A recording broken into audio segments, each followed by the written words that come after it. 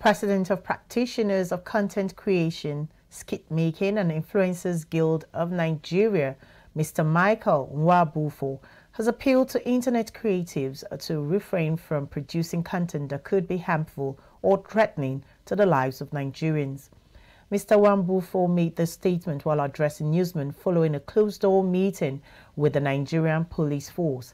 The meetings comes in the wake of the arrest of internet prankster Mr. Pccsign, known as Z-Fancy, by the Nigerian Police Force National Cybercrime Center. Mr. Nwabufo emphasized that internet creators must ensure their content does not disrupt public peace.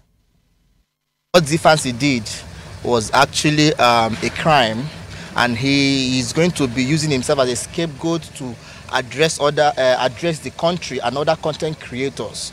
You know, this is the place for you to be, trust me. And if you are a content creator, blogger, and you know the kind of news you pass to Nigerians, because it's a crime and we have law in the land, you understand. So we spoke with the Commissioner of Police today. He's a very good man, a youthful man, and he's very playful, and he loves the youth and he loves the country in general.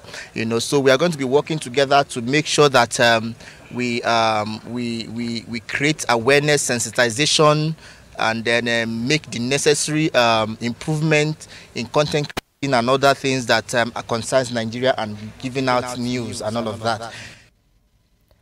Nigerian Police Force, through its National Cybercrime Center, had previously issued a press statement urging pranksters to remain law-abiding and mindful of the potential threats their content could pose to the public.